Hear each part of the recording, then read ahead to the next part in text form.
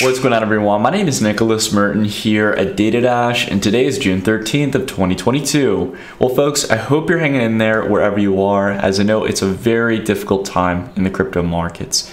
Just moments ago here, we yet again, as we did earlier this morning, retest below the $1 trillion market cap range for cryptocurrencies. Right now, the entire market has just dipped below that big even level at $1 trillion in valuation.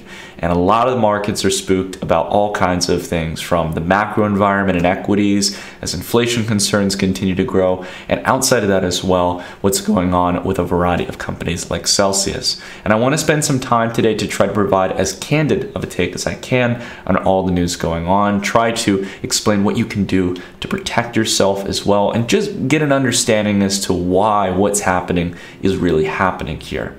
We have to understand the dynamics of the market, and it's a topic in which we've talked about a lot here on the channel. So if you guys find that this video provides some value, please drop a like, take a deep breath, and let's go ahead and talk a little bit about what is going on at the moment. So we dive into the charts here, take a look at the weekly time frame here. We've officially, in total market cap for cryptocurrencies, collapsed down around 67% in valuation, cutting off over nearly $2 trillion of valuation here over the past 31 weeks, since the highs back in November. Now, I understand that this is definitely, for many people, it feels like a period of time where you should panic, that you should just run for the hills, whatever it might be. But again, give me some time to explain as to why I don't think that's the best option. All right. Next up here, we've got another viewpoint here taking a look at the BTC corrections. We could look at it as a total correction from November, which would be around 64% downturn. Bitcoin faring better than altcoins since that correction began back in November.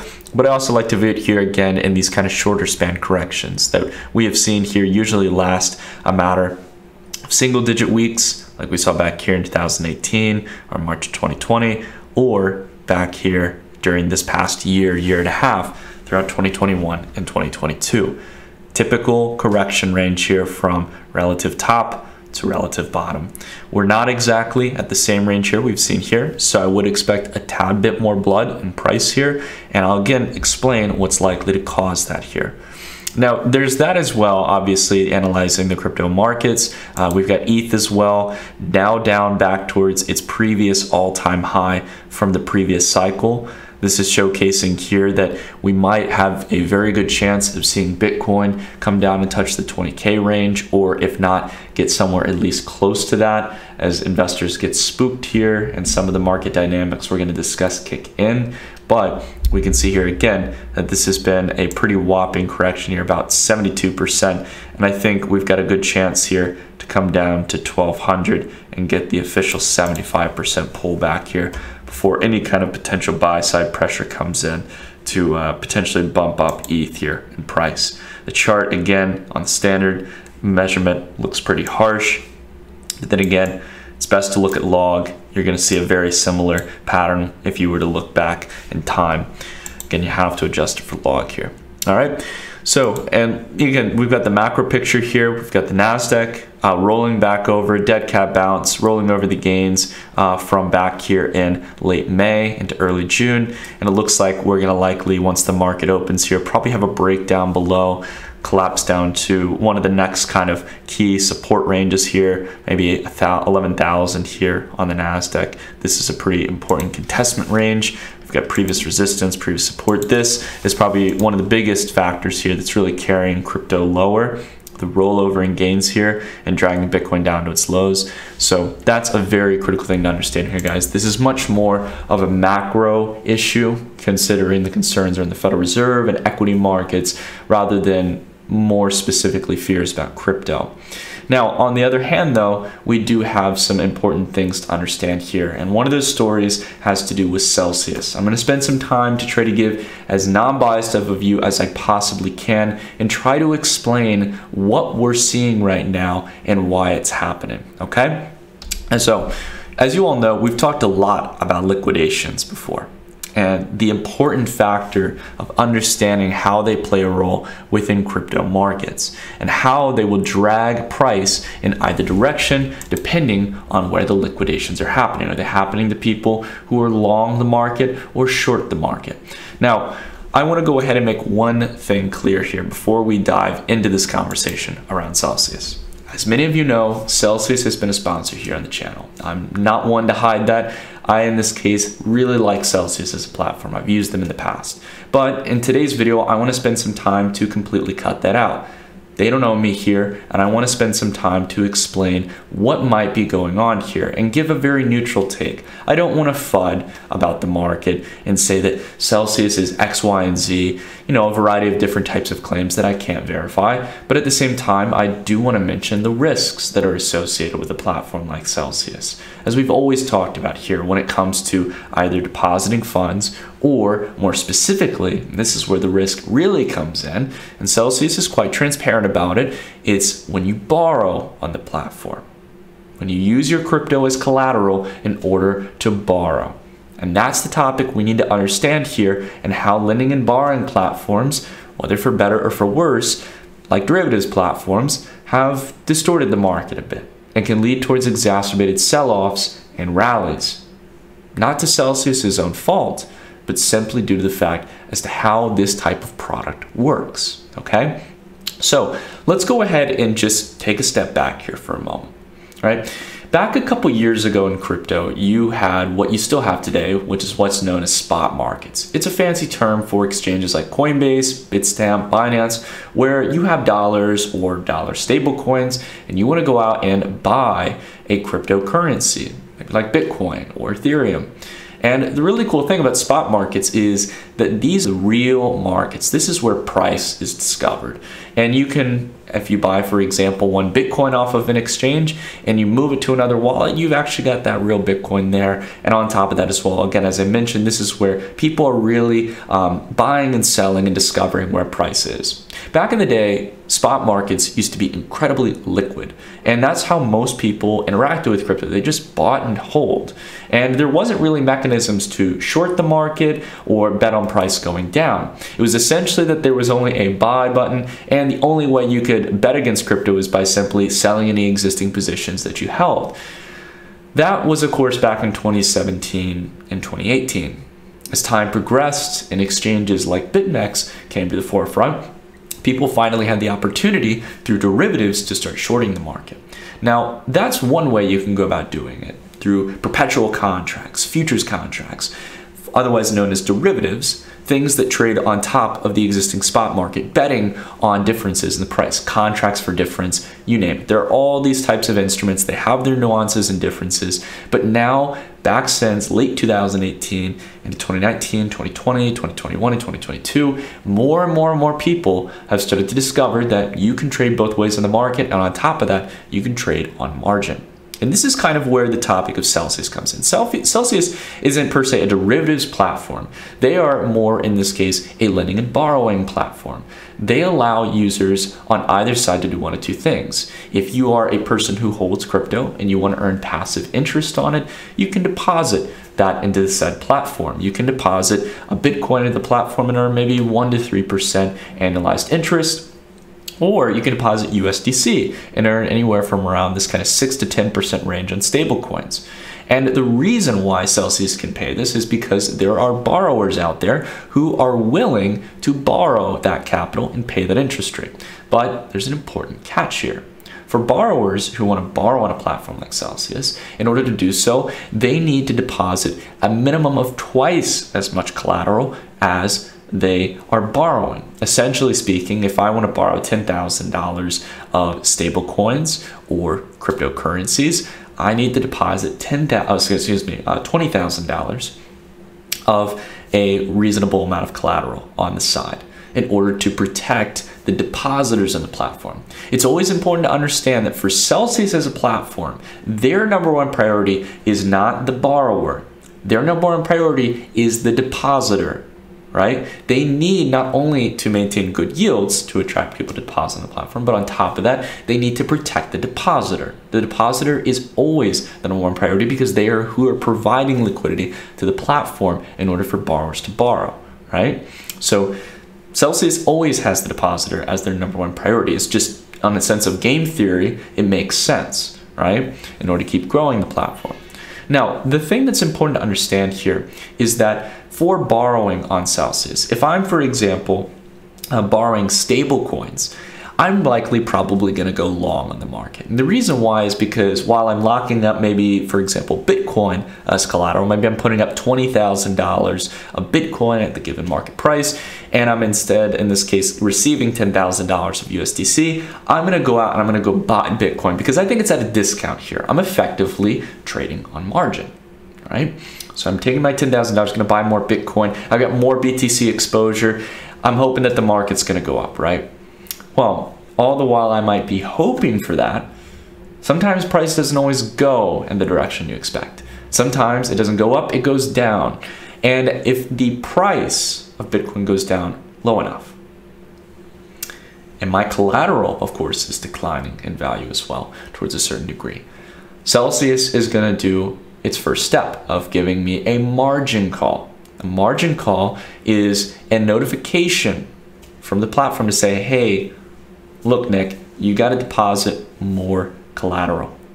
Because if your collateral continues to decline a couple more $100 or $1,000 in value, you will effectively be at a point where we need to liquidate your position. Now, why does Celsius need to do this? Are they evil? Are they out to get me? No, they're protecting the depositor. Because that depositor gave me 10,000 USDC. Someone else on their platform effectively gave up $10,000 of stablecoin liquidity so I could use it to go out and do whatever.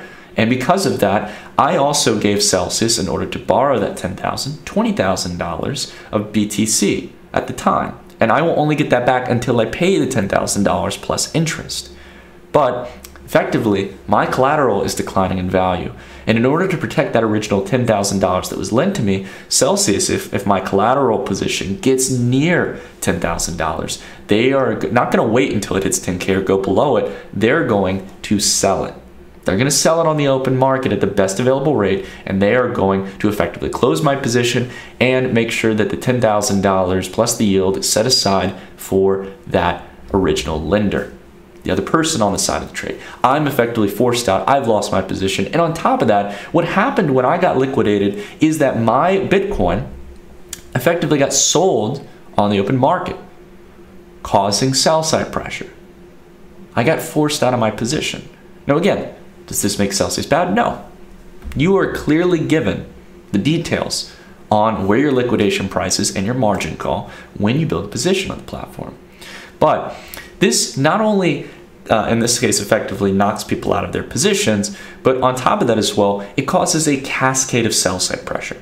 And that's exactly what we've been seeing here over the past few days.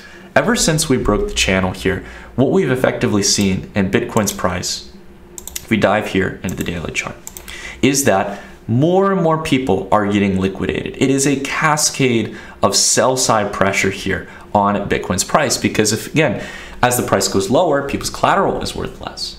And because people's collateral is worth less, that means there's going to be likely more margin calls and therefore more liquidations. And then when it gets to that point where the liquidation happens, it's going to cause another sell side event, and it's just going to drag price lower and lower and lower. And until we've cleared through enough liquidations, or we start getting some people overwhelmingly market buying, picking up the discount opportunity and driving price higher, it's just going to keep happening. And this is why we've been seeing such exacerbated corrections in this cycle. I know you guys have probably heard me talk about it before, but just take a look here. And we'll actually go ahead and pull up a much longer term chart here. Go ahead and pull up the Bitstamp chart. You can see here, looking throughout the history of Bitcoin, we used to have much more smoother parabolic rises in the market. That dynamic has changed here since back in 2018. Because, like in the March 2020 correction, or the sell-off back here in May of 2021, or the correction back in November, or here in March, essentially speaking, we're getting 50 to 60 to 70% corrections in market price. That didn't used to happen in crypto markets. And essentially, if we're following traditional market analysis, although it's not always true, we should be expecting that crypto would have less harsh corrections as it's been having slower and less, I guess, beneficial rallies when markets move to the upside. But this plays both ways. Not only can longs get liquidated, shorts can get liquidated. And that's also why back here in January 2019, here to June of 2019, or here in March of 2020, here to March of 2021, we had some of the most exacerbated rallies we've seen, the fastest recoveries in price that we'd seen in Bitcoin's history. Why are we seeing that so late into Bitcoin becoming an emerging asset? Shouldn't that have been back in the day when Bitcoin was at a much smaller price and things were much more volatile? Well, it can play both ways. Again, we go back to the borrower here. Sometimes borrowers would effectively borrow altcoins, or they would borrow Bitcoin in order to short. Now, how do they do that? Why are they borrowing it if they want to effectively short it? Well, here's how it works. They go out and they borrow said cryptocurrency. So they're taking a loan of 1 BTC or 10,000 Matic or whatever altcoin you can think about. And what they effectively do is they sell it immediately on the market, right?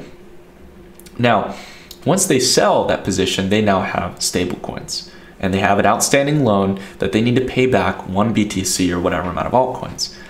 But their target is that the price is going to decline.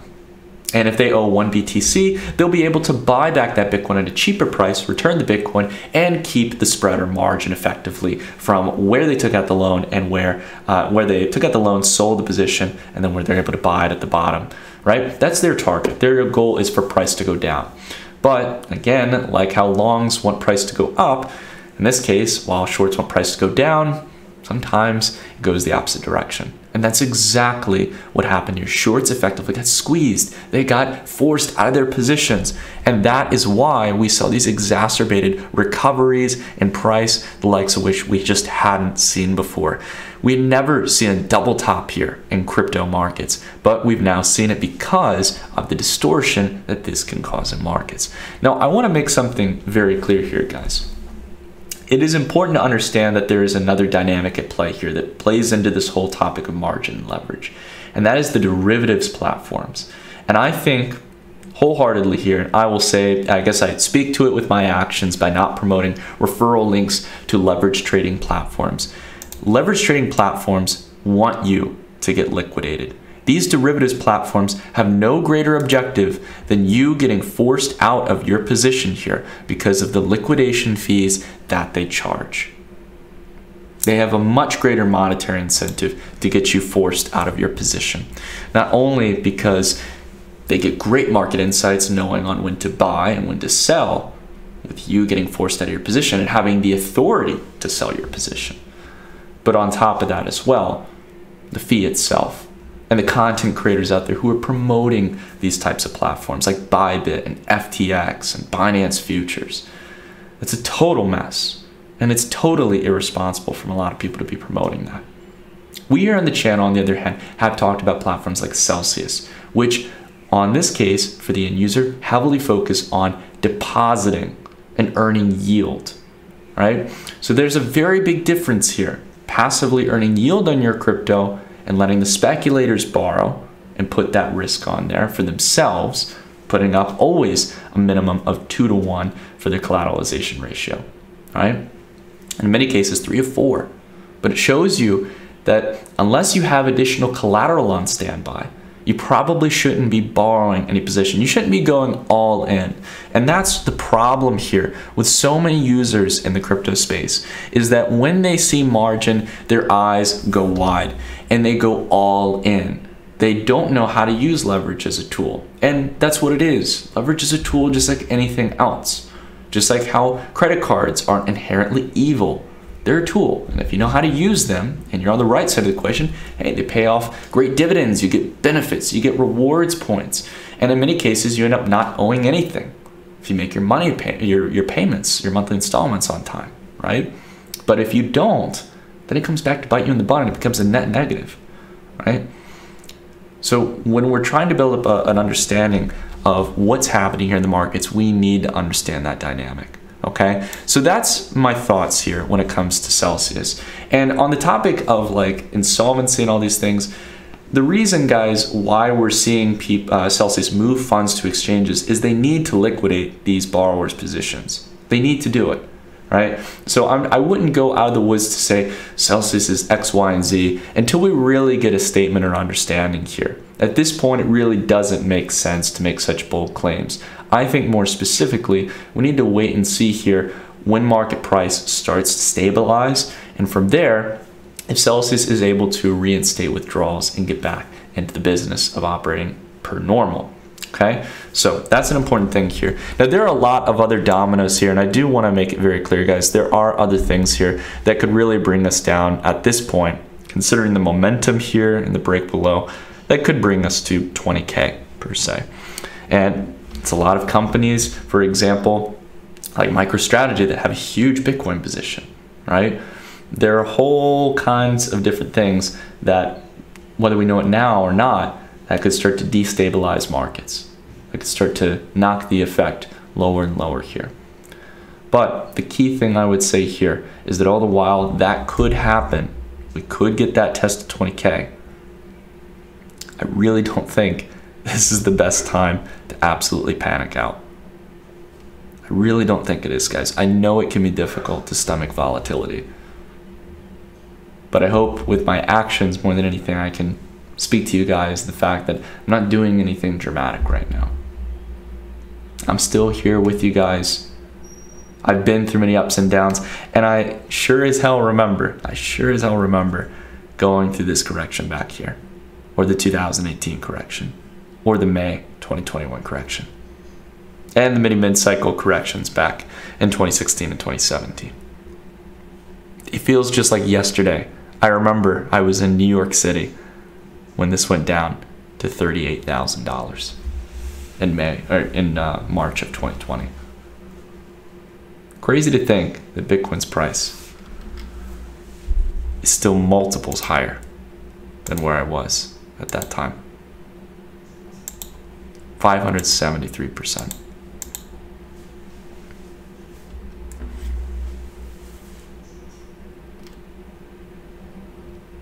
As I've said sometimes before in the past, sometimes best to sit on your hands and do nothing, to just weather the storm a bit. And as we talked about for the past few weeks, if there's money you can't afford to lose, or money you can't afford to see go up and down like you're seeing right now, take some chips off the table. There's nothing wrong with that. But if it's money, again, that you have a 3-5 year time horizon on, don't sell into pure weakness. Especially the well-established assets like Bitcoin and Ethereum. I just genuinely don't think that's going to better serve getting all out of the market here after a 55% correction since just back in March. But to each their own, and I wish you guys the best no matter what. We'll always be here. We'll be covering the markets. And whether you agree or disagree with me, guys, on my analysis, I hope more than anything you can see that I want the best for you guys. And again, during bull or bear markets, I'll be here. So if you guys like the video, consider dropping a like. It means more than I can put into words. Hope you guys are hanging in there. Again, as I said at the beginning of the video, take a deep breath. The world is not ending. We've got some turmoil coming up here in the world, but I think we're going to be able to pull through it. Take care, everyone, and have a wonderful rest of your day.